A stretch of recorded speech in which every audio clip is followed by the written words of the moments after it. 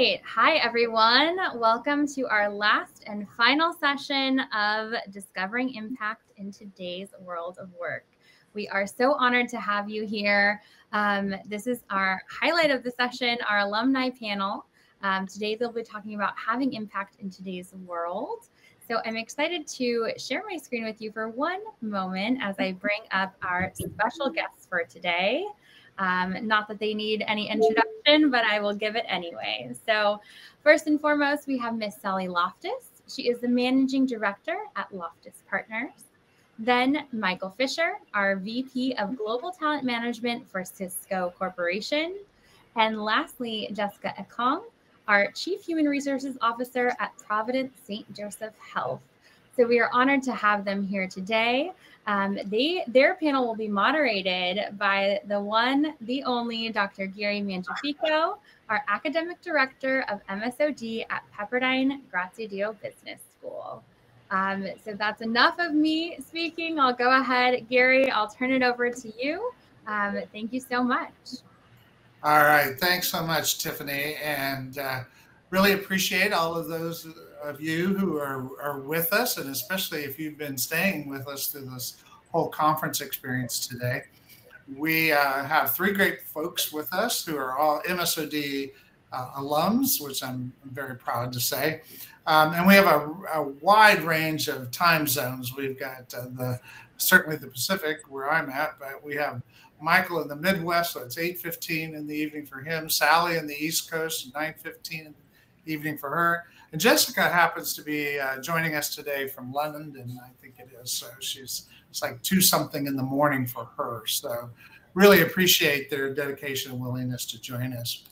So we wanted to do a couple of things, is kind of share, a bit about what's going on in the world. And these are three very active practitioners in very different segments of business, but who are certainly making an impact. And I think, as I indicated in the beginning of this thing this morning, that in the beginning of 2020, there was a lot of discussion going on at the time about the fourth industrial revolution, the emergence of the smart machine age, and then bam, we got hit with the COVID-19 virus and the assuming pandemic. And so much has changed, and so many things are happening, and the world is not just changing rapidly, but the practice of OD-related professionals is changing pretty radically.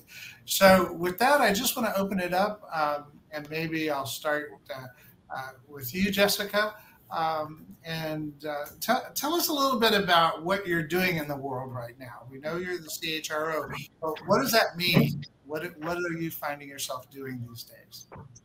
Well, I'll start with just addressing the fact that I wear 3 different hats. I wear a CHRO hat at Providence. As our educators of the MSOD program told us we were responsible for the next generations, I also teach as an adjunct professor at Portland State University undergraduate HR courses, and then I also have my own consulting business. At Providence during the day, I spend the bulk of my time building talent strategies that help enable or accelerate business strategies for executives. I'm also serving as a coach and advisor, and so that can be anything from focusing on design, talent management, or either coaching and developing talent. So that's a large part of what I do. Sometimes I'm just spending time giving people the words to say, if you will, to be impactful. And then from a coaching and consulting perspective, I'm spending a lot of time doing leadership development, but more so coaching for diversity, equity, and inclusion. So finding ways to meet people in a way that sometimes we can't in corporate spaces because of how training is designed. So being able to show up using the tools I've learned in MSOD in an authentic way, so that I can see more of a real-time impact. Great, thanks, Jessica. And you brought up the dynamic of DE&I, and on that, I'm going to switch over to Sally and ask Sally a very similar question of what's going on in the world. I know you're doing a lot of work in the area of social innovation, so maybe you can share with us what that entails as an OD practitioner. Yeah, thank you, Gary. I have my own human resources consulting firm which is really code for organization development. I will say, you know, that's one thing I learned in the program is you lead in with a client with where they are. So my background is in human resources, but I really work at the intersection of human resources, organization development, and social justice. And so how that kind of that Venn diagram works is a couple of things. One is I work a lot around pay equity and pay justice. And really going in and kind of doing like a whole body redesign with organizations on compensation with a justice lens. And then also working with several organizations doing specifically diversity, equity, inclusion consulting, whether it's from being a trainer to coaching to, you know, helping people build a strategy for the organization around DEI, or maybe a strategic plan with a DEI lens. So kind of a wide range of things that I do in the world. Great. Thanks, Sally. I really appreciate that. And so, Michael, you're in more of a corporate environment and serving at Cisco there as the head of global talent and so forth. How does your OD manifest in an executive role such as that? Yeah, and Cisco, this is the Cisco food, not the other one. And this is one of those large companies that folks haven't heard of, about 70,000 people. And like almost all large organizations, maybe because of COVID or maybe they're all doing it, but going through a significant transformation. So I find that a lot of what I'm doing in the world for Cisco right now is at both the or all of the individual, team, and enterprise level. It's transformation work around leadership capabilities. It's around organization design, and are we actually structured to have the kind of growth the company wants to have? What are the new mindsets that we really need to have? I really think the organization and maybe the world is at an inflection point. As I was listening to Chris and his comments about agility, a lot of that resonates. There's this notion of it's a systems issue, and I'd say I spend as much of my time on the macro level as I do on the micro level, trying to create change in the organization. Fantastic. So, you know, you mentioned the issue of transformation, right? And the challenges that, you know, people are facing. And I think that's embedded in what all three of you shared. And certainly I think the concept of inflection point, I think that we're seeing truly, you know, the change in the new world of work, right? I mean, people are moving to hybrid environments and so forth.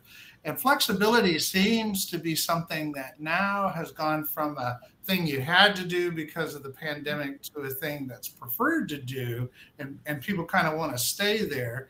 But that sort of reflects also that people have sort of fundamentally changed in how they see things. And so I know, you know, Microsoft has done a lot of work in this area, and I'm wondering how you're seeing how people have changed and the work, you know, context has changed today coming up in your work that you're doing.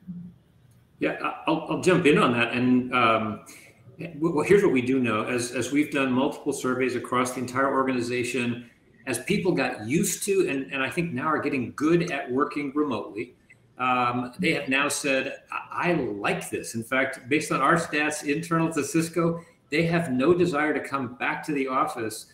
And so we have opened the offices and we are back, but we've been very clear to say it's going to be a 3-2 schedule. Monday to Wednesday, you're in. Thursday, Friday, you're working from home, wherever that's appropriate and possible. And it's partly because we know we can run the business this way. And we're also, I think, changing our point of view of you shouldn't be coming into the office to sit in your office all day in meetings, but instead leverage coming together as a way for conversations, to action plan, to be together as a team, but have some real intention and purpose in being together. And we're figuring this out. We don't have the answers, but that's where we are today. Yeah, absolutely. Sally, Jessica?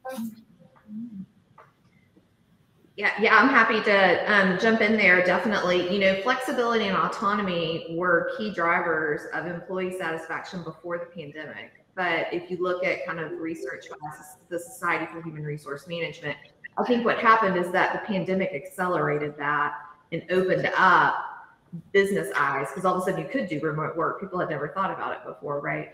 So people now know that's an option. But I think kind of where I see flexibility in the world of work right now a lot is in the strategy work I do with organizations and with leaders, is really around the concept of emergent strategy, which is something, you know, outside the MSOD program. Adrienne Marie Brown is a great author on that one.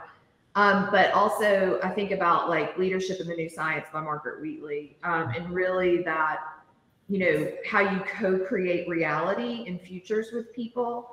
Really builds on a lot of the work I do in that kind of intersection of social justice and organization development, is like really co-creating new realities, and you can't always predict it. And I think that mindset, people are way more open to that mindset right now than they were previously.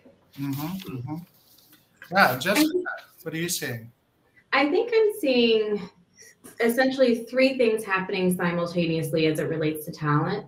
With leaders, I think people who don't have strong capabilities to be great leaders, they are being exposed, and behaviorally that's resulting in a lot of insecurity in how they're showing up. In addition to that, I'm also seeing leaders wanting quick fixes. So a lot of what we do in the HR space when we're trying to drive systems change, it's methodical, it takes time if you want to be sustainable, whereas the leaders have this feeling that they are drowning and gasping for air, and so they want a solution that can fix it fast. Even though you tell them that it's not going to be sustainable, they still want it. So there's that layer there. And then the other layer of employees, or the actual talent, it's almost like they've gone through an MSOD program, and that they've throughout the pandemic have a new sense of awareness around what's important to them, what they're willing to stand for. I think that many employees just kind of subscribe to whatever the norm was, and the pandemic gave people an opportunity to think and have and essentially reset their own thought process around how they think about their career, their time, and what they value. And all three of those things are rubbing up against each other right now. Yeah. Let me follow up on that last thought that you just made there, Jessica. You know, I think the meaning of work is changing for a lot of people, right? That's what part of the fundamental shift in people. It's kind of the "is it worth it" equation. You know, is the way we're going about this and what's being expected of me, is it worth the time and energy? And connecting that to one of Michael's comments, I think also is this idea of what do we mean by flexibility, right? I might mean getting to work from home or getting to work in an office. Other people might not have that latitude in the work that they do. Right. And yet still other people might think it means I don't need to talk to you even on Zoom or whatever. I can just, you know, send my worksheet, you know, after 10 o'clock at night when the kids are in bed. You know, so this is highly variable, and I'm wondering what you're seeing in the way of the impact on people, the stress or challenges people are experiencing due to this variability. I was going to say, I think before we even touch that part, there is just only recently have I heard this pop up in the conversation, but there's a general lack of acknowledgement that collectively we have gone through collective trauma. And so the baseline needs to be acknowledged that people generally are not okay. They're functional, they're showing up at work, but they're not okay. And then you add the fact that they are fatigued by change, depending on where you live in the country, between protests and fires and COVID, hybrid, not hybrid, people are beyond overwhelmed. I don't know that not everyone has the word to say that. So instead, what we're hearing over and over again is just burnout. So I think that's a piece of it. And so I think that once you acknowledge those things, then you can say, now how is it impacting individuals? And I think we are finding that people are struggling to find the words to articulate their state of being. So there's that piece. I think people are unable to perform at the highest level that they used to be able to perform at because they're not okay and they're not getting the resources that they need to be okay. And there's just kind of this sense of, you know, companies have restructured and there are less people, but the amount of work has not been decreased. And so I would say the general sentiment is that people are overwhelmed, but still trying to push through. But you're starting to see people drop one by one because we're seeing people not just switch jobs and switch companies. We are seeing people leave the workforce completely, able-bodied individuals, not retirement age, that are leaving. Yeah. Good. Michael. Yeah, just to jump in on that, Jessica, what Jessica just described, I'm seeing exactly the same thing in Cisco. And one intervention that we started now more than a year ago, that was just this little kernel of an idea, has been really helpful for us. The notion was, let's just get small groups of people together for a brief conversation. We call it a real talk dialogue. And we give folks a tiny bit of structure, but it's basically to say, how are you doing? It's really a check-in. And we consciously said it's not to do action planning. There shouldn't be something coming out where you have to, as a leader, go do something. But we did it to really see how folks were doing. And I just did one of these a week or so ago, and it was shortly after a mass shooting event here in Texas. It was also just after Roe versus Wade decision. And I just opened the conversation by saying, how are you all doing? What's on your mind? And this was a group of maybe 15 of us from my team across the world.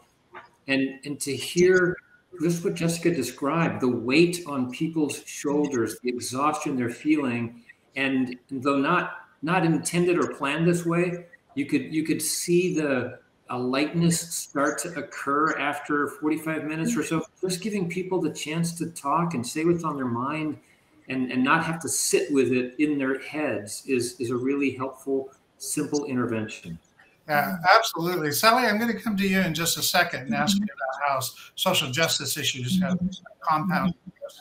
But specific to you, Michael and Jessica, based on what you've been saying, the challenge I see, and the research I think supports this, is you know, people have increased time in meetings, a record 252%.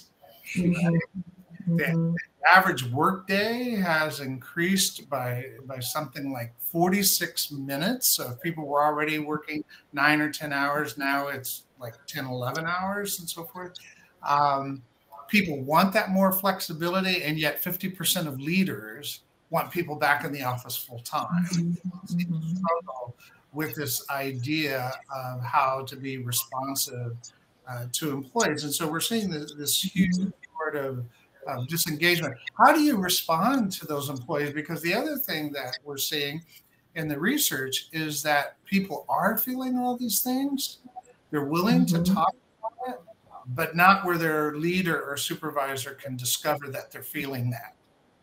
And so I'm wondering how do you see, or how are you responding to those kinds of dynamics? Given that people don't want their bosses to know they're overwhelmed and burnt out, but that they are. I wish there were a simple answer to that question. I think the first step for us in Cisco is we're starting to talk about it at the senior most levels in the organization to sort of bring awareness about this issue. You know, the higher the altitude that you are in the organization, sometimes the less information you get, or the less accurate, or the less real the information is. So we're trying to raise this issue of what is the real possible solutions, or frankly, what's going on today to get the facts and data about the numbers of meetings and so on. But then so what can we do as we're trying to become more collaborative, and as we're working with hybrid teams, and we want to create more change in the organization through transformation? How do you do all of that and reduce meetings and meeting time and so on? It's a conundrum. We're trying some simple things like no meeting dates or weeks here and there.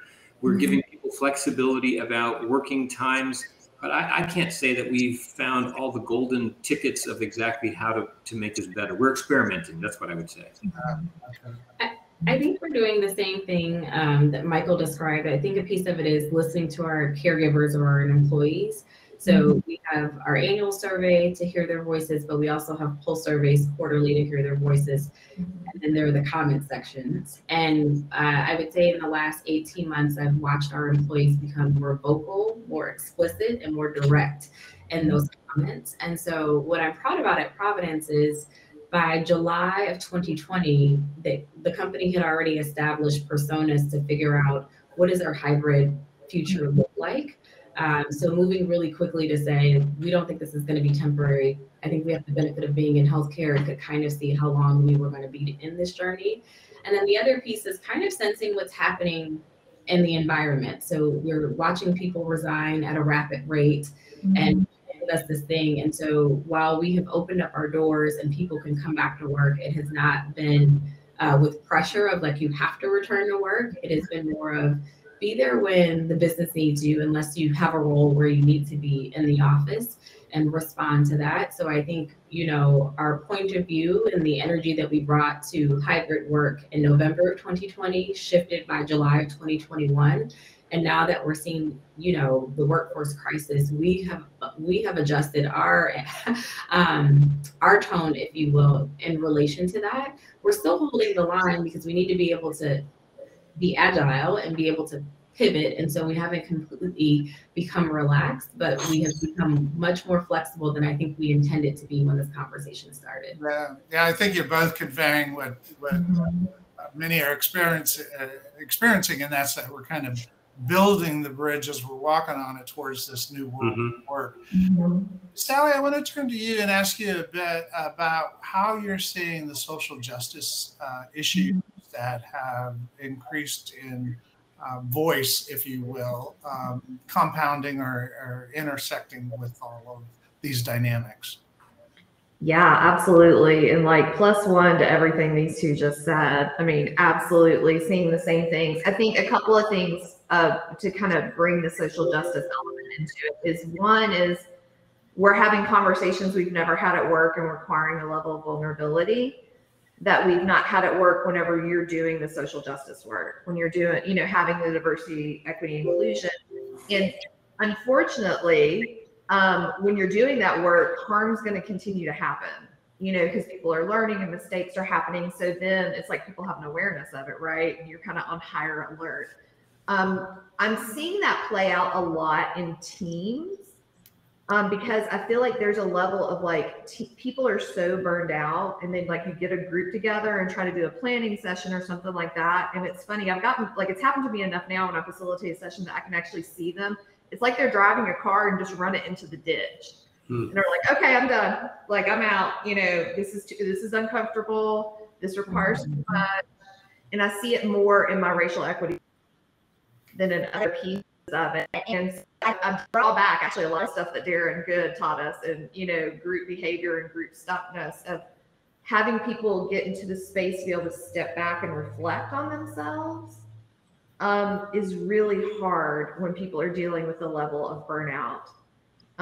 So I think that's why a lot of organizations are struggling with their DEI strategies. Obviously, whenever they only do that through HR, they don't have an understanding of it.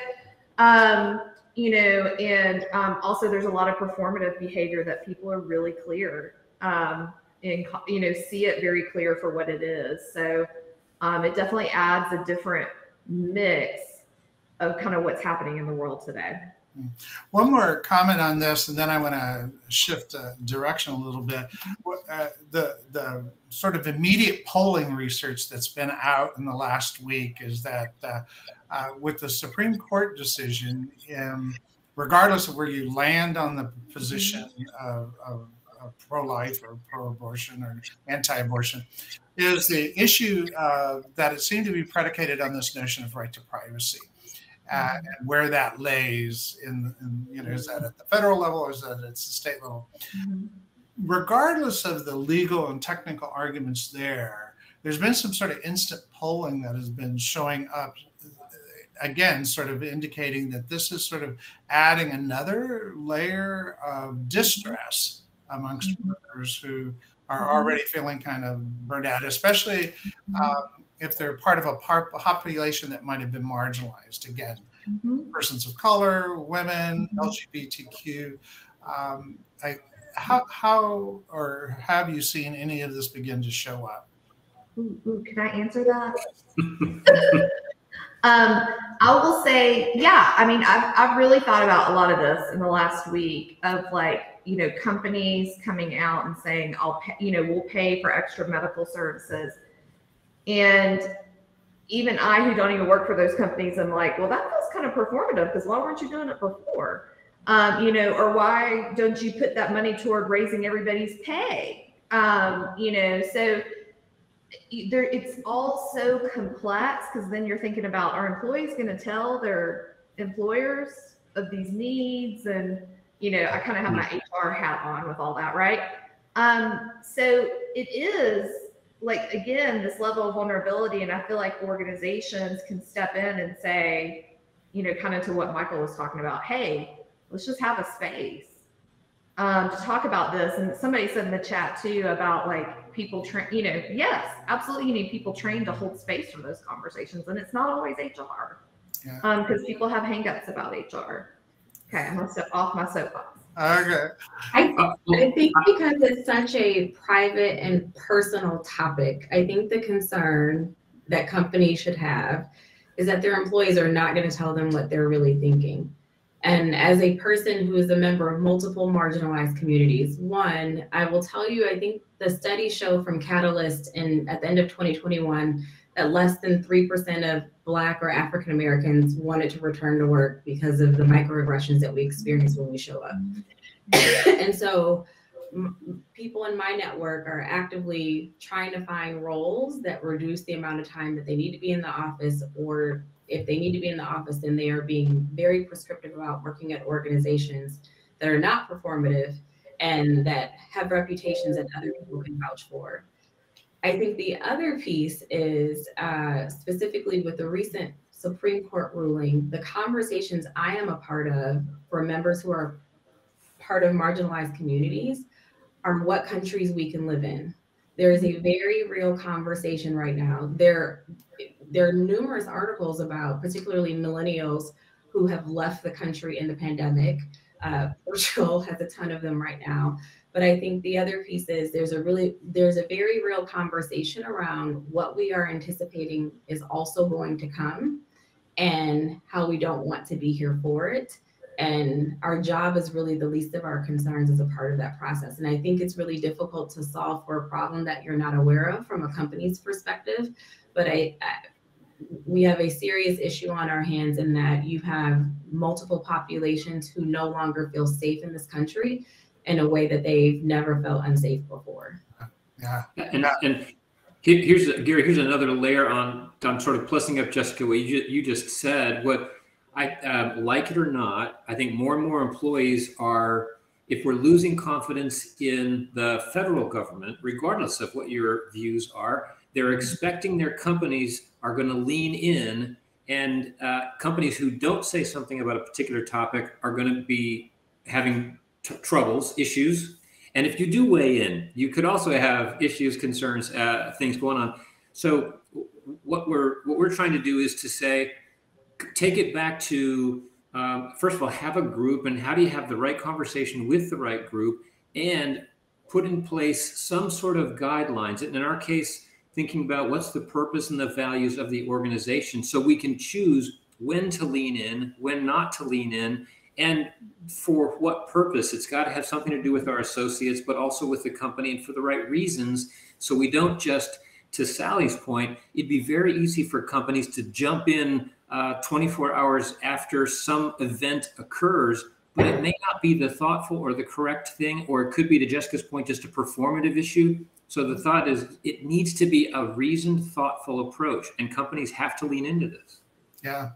And, you know, I just want to share, if you haven't noticed in the chat, you're getting a lot of woo woo, yay yay support. So I think all the comments you're making are really resonating with folks who are on with us at this point.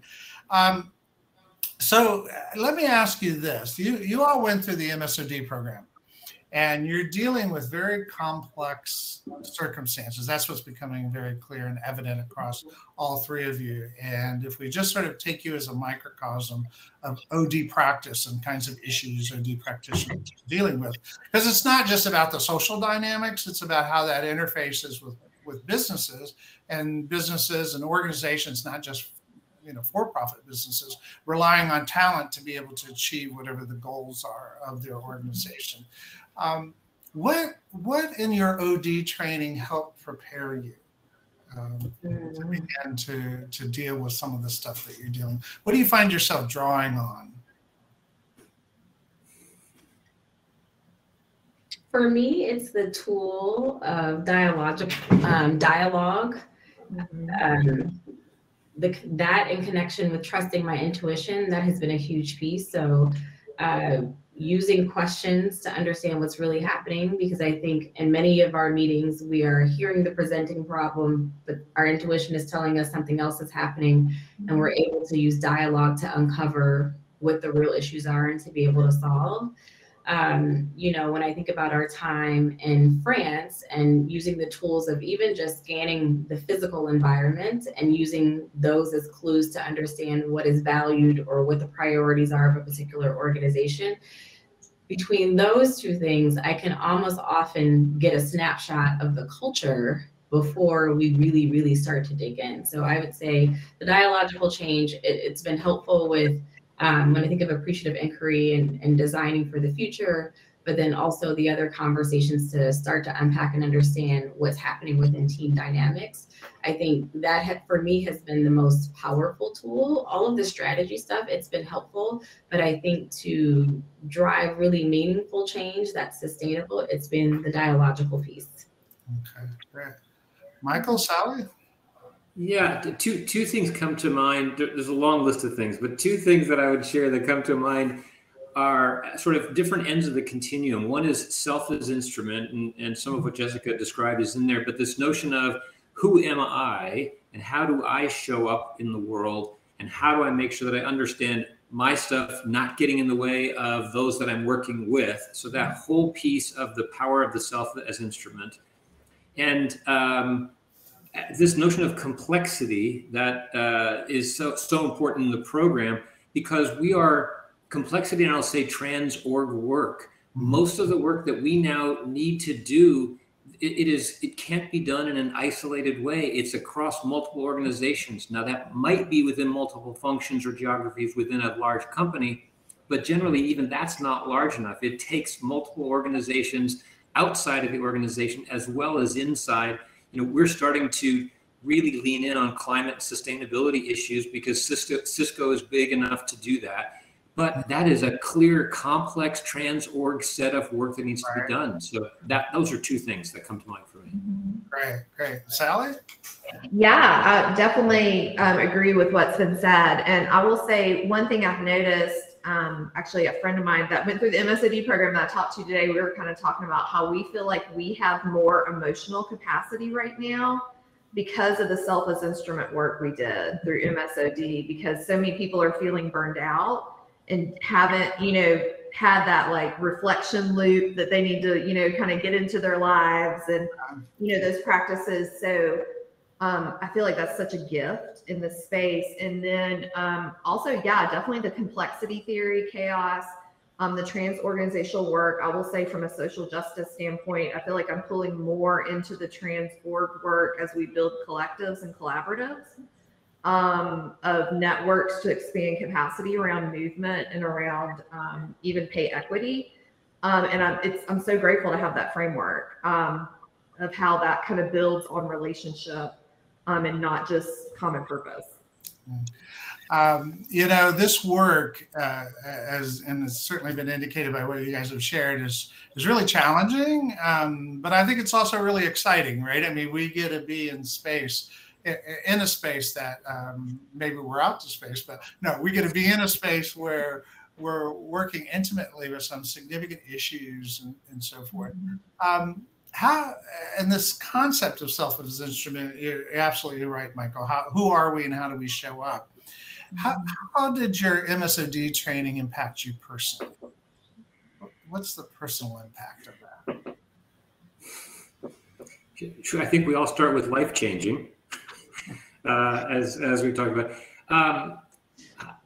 Personally, it has certainly impacted. I mean, I think about the work that I do now versus the work that I did prior to the program, and I'm a 2007 graduate. It's just night and day, but it is all about recognizing and dealing with who I am. And before I can help any clients transform, before I can help Cisco transform, I got to figure out what's the work I've got to do to transform, what's the hard work to make sure that I can be what we sometimes call a clean instrument with clients. So it has impacted how I show up with my kids. It has impacted how I show up with my wife. I don't think I would be married today if I hadn't gone through this program. So it is and certainly I wouldn't be doing the roles and the work that I'm doing today without the personal work that this program has helped me go through. Great, Michael. Jessica? I can go next. I can say that it was life-changing in so many ways. On a personal note, the program affirmed my unique gifts. It created a level of clarity that it's beyond self-awareness. When I say clarity, it means that I'm clear about who I am, and I'm even more clear about who I'm not. I'm comfortable telling people who I'm not. I no longer feel the need to pretend or posture that I'm great or okay at something that I know that I'm terrible at. So I think that's a huge piece. It helped me to be confident in any situation that I enter because I now have the tools to assess or impact that situation because of the program. And then it also gave me competency that the reputation associated with the program is one piece of it, but the tools that are in my toolbox now, I'm really unafraid of any situation that I move into. And then it has empowered me to show up as an instrument of change even more so. Two other MSOD alum, Mary Messer, myself, and Maxine Clark, in 2020, when the racial uprisings were becoming more visible, I was having a conversation with Mary Messer and I was like, we need to do something. Or she was asking me, what could she do? And I was like, go do this thing, you're strategic. And what came from it was an allyship program. Mary designed an allyship program and Maxine and I co-facilitated with her. And it was really, we felt like we can see an opportunity and we can help bring a solution to the table. We don't need to wait for our companies. We don't need to wait for our university. We have these tools and we can impact change. And from that, so much has blossomed. That allyship program has evolved and Mary is now a full-fledged entrepreneur with that. But for the rest of us, it means that when we see needs, so for example, when the Asian hate last year was being elevated, Cassie Roki from 5 Prime, myself, and Mary Messer, we held a session to hold space for members of that community who had never articulated their feelings before, had never had a space to discuss their feelings before. So I think it's also empowerment of, I'm going to go do something right now. It doesn't take 6 months. It doesn't take money. It doesn't take someone else. We're going to use what we have and we're going to start where we are right now. Love that, Jessica. Great. Sally? Wow, that's incredible. Yeah. I will say, again, totally agree with Jessica around the clarity of self and kind of who I am and who I'm not. And, having this space because, when I was going through the program, of course, I'm working full time. I'm married. I have multiple kids. I have a lot of different roles in life. And so that was like a space where it was just kind of about me. And I think what I realized also through the program from kind of a personal standpoint is how few moments in my professional life where I truly had people give me good feedback, and effective feedback. And that was something, rather than that was great versus like, hey, that was great. And so that was really powerful for me. And then I think the integration of the personal and the professional, right, is that you really are a whole human. and that, you know, your professional is not separate from personal, and, you know, vice versa. You don't show up to work as separate beings. And so the integration work we did throughout the program, especially at the end, was really powerful for me. Yeah, fantastic. You know, I love what each of you are sharing, and I think the articulation you gave, Jessica, to the idea that you all have the tools. I mean, you know, not just in terms of skill and knowledge, but in the kind of emotional wherewithal to say, hey, I have the agency to make a difference here, and then to do that. The chat is sort of popping out that a lot of people are just loving that and congratulating and supporting that. I do want to take a couple of questions potentially, if we could, real quick. I know we're almost out of time, but I noticed there was one earlier from Andy, and he said he was asking about some of the complications that we were talking about relative to work, or whether or not we're seeing any differences by age groups, like younger persons wanting to work in an office, older people happy to be at their home, or whatever. So I don't know if anyone cares to make a comment relative to Andy's question. I will say we are seeing somewhat of a difference. Millennials and Gen Z in particular, are being more vocal about wanting to work remotely. And those coming into the organization through the recruiting process are also very clear and saying, I want flexibility to work remotely. What are your practices and policies? Okay. Anyone? Are there any other questions out there that somebody would like to ask of the panelists? We can maybe take one or two more. Gary, while you wait for a question to come through, I just would be remiss to not acknowledge that one of the critical benefits of the program is the community that we get as a part of it. Many of us still are in touch with either members of our cohort. Many of us are in business with members from our cohorts. You know, I feel like I can reach out to Gary or even Dr. Darren Good whenever I like. Gary received many messages from me during the pandemic of like, Gary, this is the thing that I'm seeing. I think you need to go talk about it.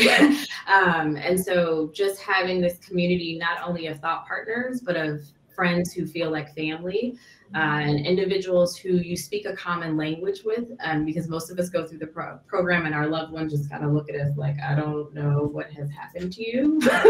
And so the community is truly priceless. Yeah. Well, I'm around hybrid meetings. Do people have any suggestions? That was one thing that popped up. Yeah, I'm happy to hop on. You know, hybrid meetings, what I find is like when I do more facilitating retreats than necessarily like regular hybrid meetings, is I find that the virtual participants are higher performers and functioning than the in-person. I don't know what it is of like, you know, just like of like, you know, it's clearer and you're, you know, you kind of have a breakout room you go into and you know, whatever, versus the group in person can get derailed. So I think it's definitely, you know, there's a lot to manage there, but I also think that, you know, I always lead with connection before content. And like this, if we're meeting, it needs to be about connection. And if there's some kind of content, you should have read it beforehand. And let's do that asynchronously, unless we're having a decision or something like that. So I think virtual and hybrid has really lifted up the importance of good facilitation skills. Wow, great point. This one might be, well, I'll let you guys decide, but one of the questions from Lori is how do you encourage employees to be more vulnerable with all that they might be feeling and what's going on with them? Any thoughts around that? I think for me, a huge part of it is modeling the behavior. I find that I lead with modeling the behavior. People just kind of look at me like this. And then one day when I'm in a one-on-one setting, it's reciprocated back. And so I think modeling to showcase what it could look like, to showcase that it is safe to do it. And then when someone tries to do it, making sure that they have an experience that leads them to want to do it again. Meaning, don't have strong negative reactions. If someone else does, handle it in the room. But I would say leading with modeling the behavior, because I actually think that's the hardest part. Great. Michael? Yeah, as ditto to that one. And a simple thing, this was from a group of psychologists who put together a package of helping folks. And it was ask the simple, how are you doing? But ask it twice. Ask it once, and then folks will say, I'm fine. And we all know what that means: freaked out, insecure, neurotic, emotional. But then ask it a second time and really give people a chance to answer. Great. Love that. Well, thank you all. I don't know if you've gotten a chance to glance at any of these chats here, but you know, people are just saying really wonderful things and what's meaningful of what you guys have been saying. Terry Van Quickenborn's talked about the generative power of OD. Stephen Pyle is saying this community is truly priceless. And I just want to say, I just love you guys. I know I'm a professor and I know I'm not supposed to say that stuff, but I just really love you guys. You responded so quickly when I put out the call, and so selflessly have been willing to be here this evening and share. It really has been a tremendous gift, and I can't thank you enough. Thank you. Yes. Gary, you do know we recorded this session, right? So they have a recording to keep forever. Great. Well, I think they knew I loved them anyway. And that goes for all of you on the chat who are MSOD alums. Love that you're here and love the support that's coming through. Tiffany, I'll turn it back over to you. I want to be respectful of people's time, so I'll let you close this. No problem. Thank you so much, Gary. Sally, Jessica, Michael, just all the inspiration is just coming through the chat, all of your energy. You are re-energizing all of us to go back out and do our work, and also, you know, re-energize ourselves this 4th of July weekend. So thank you to all who joined us today. I'm excited to have you here, our faculty, our alumni. Thank you for coming out and putting on today's event of Discovering Impact in the World of Work. For those of you who are new to OD, please feel free to connect with us. We'd love to welcome you into this beautiful, life-changing world. And with that, we'll close out tonight's event, and we appreciate you so much. Thank you. Thank you all. Take care. Thanks all. Bye.